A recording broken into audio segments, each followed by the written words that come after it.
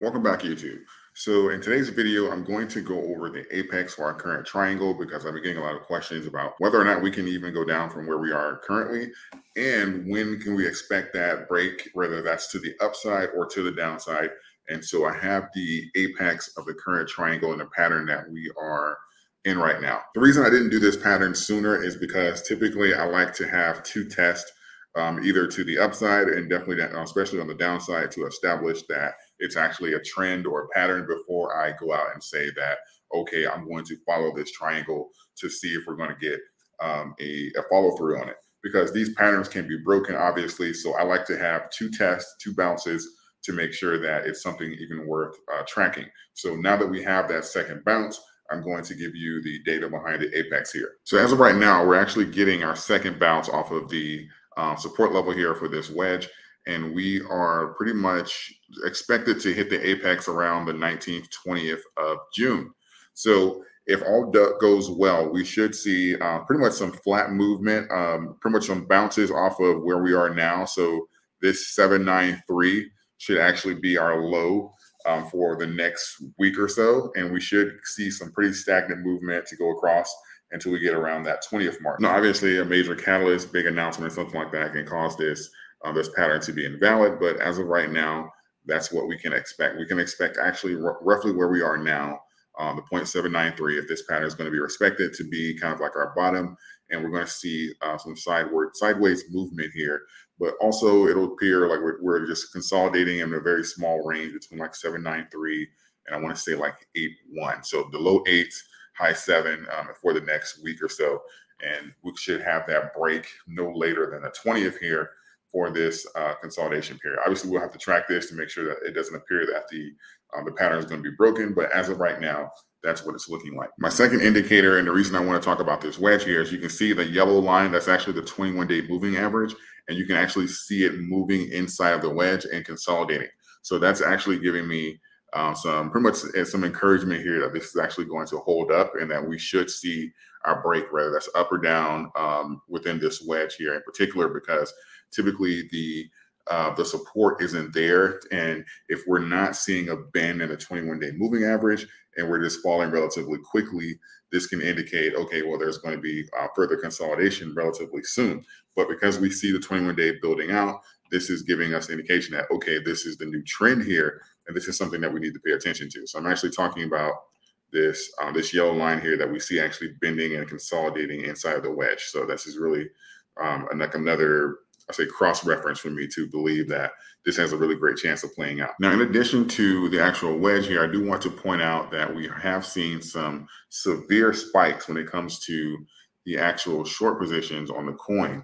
And we've seen some spikes over the last couple of days, but it's looking like we are actually building up to kind of have that next ladder up. So we're actually well above the 200-day moving average. We have the 21-day, the 72-day, and they're all curving, and it looks like they're getting ready to do a cross of the 200-day, which is the red line here.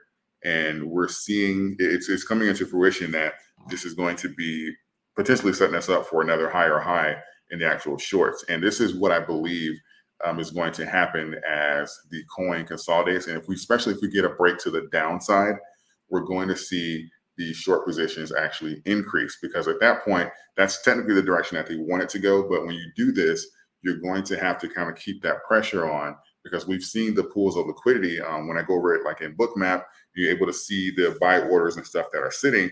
Dogecoin has been trending pretty much relatively in the pool of liquidity. So when you have these orders, you'll see these bounces similar to what we did today. We had a bounce to like the mid 7s or something, and then we pop right back up because those buy orders executed.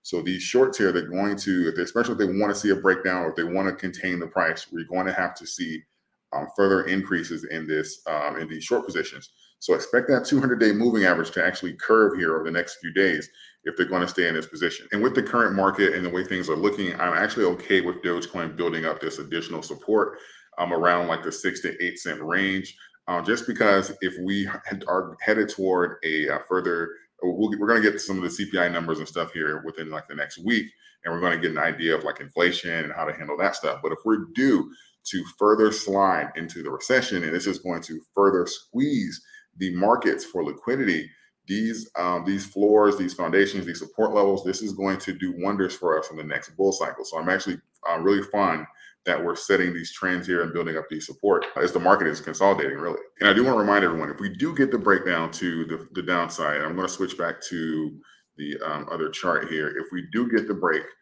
this is an indication that in addition to the shorts, we're going to see the buy orders and pretty much the consumer support really just take a turn here, because I do believe that everyone has that magic number that, okay, well, or there's always people on the sideline saying that, okay, well, I'm just waiting to see if it's going to go down lower, then I'll buy some coins and stuff like that. We're pretty much within that range where a lot of I won't say the super early, but early investors were buying last year, including myself. Most of my Dogecoin to this day has been purchased at around 5 cents. Yes, I have some at like 2 cents, stuff like that, but the majority, the bulk, is around 5 cents. So there's a lot of us that if we did get that breakdown there, it's going to be like right on par to where we were. And you can best believe that there's going to be a lot of investors who are comfortable making larger entries at that point. I can't speak for everyone. I know that I typically just buy a little as we get these consolidations, these breaks down, because I don't try and time the market. But when you start aligning with your DCA that you were over 1,000% in and stuff like that, you're a lot more comfortable making entries at that point. And certainly below it, at that point, you just go bananas. But you're a lot more comfortable buying at your current DCA. So I do expect there to be some strong resistance at around that 5 cent mark if we were to get a break to the downside. But again, that looks like that's about 10 or so days, 10 plus days out, if this triangle plays out all the way. And I do want to say that I know that in addition to the consolidation points and, when do I think we're going to get a breakdown, a breakup in the coin and stuff like that, we have to always keep in mind that we have to keep track of the macros as well. And we have data that's coming out, like the CPI numbers and pretty much how we're doing with inflation. And this is really going to play a part in the liquidity of the market, because if they say something like, okay, well, obviously inflation is still getting away from us, it's time for us to raise interest rates again, this is going to have an effect on the market. You can best believe that this is going to further shock the market here, and you're going to see a lot of money moving around. So this can play a factor here and literally change the dynamics. I prefer to come on here and give you like factual information and things that you can look at to kind of get an idea of like price action versus doing like a lot of like charting and saying that, oh, okay, well, this wedge here, big pump coming and stuff like that, because there's so many different factors that's going on right now that can literally spook the market. Because right now, the market in general, and I'll go ahead and say this, we're skating on thin ice. And this has nothing to do with, in particular, with Dogecoin. This is much bigger than Dogecoin.